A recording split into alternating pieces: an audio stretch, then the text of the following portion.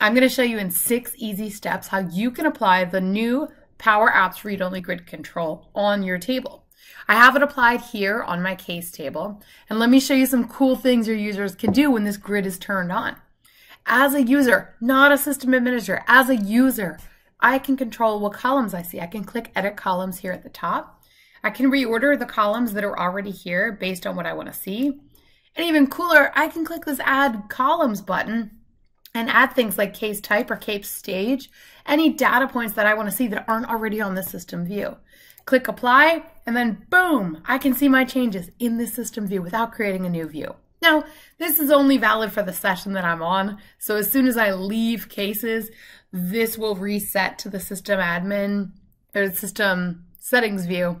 But it's really cool that you can have temporary control over your columns like this. Additionally, you can click Edit Filters, and you can add or remove any filters that are currently here just to see how the grid changes. Click Apply, and then it refreshes right in this view.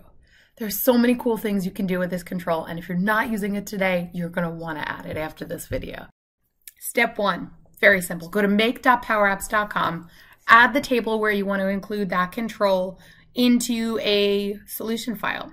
Then we're going to click the ellipses at the top and select Switch to Classic. And that's because this is an entity level control. It's on the entire table, which we can't currently do at Power Apps. Step 2, we're in our Classic Solution Designer, and we need to expand the entities level and then click on the new table that you added. This instance, it was the account. Once the account loads, we are going to click the Control tab. And you can see if this is the first time that you're accessing it, you're going to have one in here called the Read-Only Grid Default, and it's set to be on web, phone, and tablet. Step 3 is to click Add Control. This is going to open up a new window of all available controls that you can apply to this table.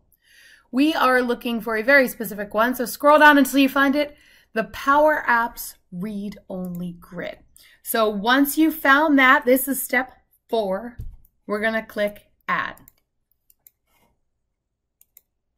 Then we have to update the scope. So I want this to show up on all devices. I don't care where my users are accessing their Power App or their Dynamics 365 system. I want it to be on the web version, the phone version, and the tablet version. So I'm going to update all of that. And that's all you have to do. So final step, which is step 6, is to save and publish. But wait, there's more. If you notice on the bottom here, there are quite a few options here in configuration. So these are optional properties that you can configure in this control. Now there's one that's probably really important to a lot of users. Before you apply this particular control, there's the little alphabet at the bottom that you can use to filter your database. By enabling jump bar, you bring that alphabet back in this. So that's awesome. So all you have to do is click this button, change it to enable, click OK. And now once we apply the Power App Read-Only Grid, we'll still have that alphabet at the bottom, which everybody knows and loves. Reflow behavior. This is going to allow you to update the grid display based on its width.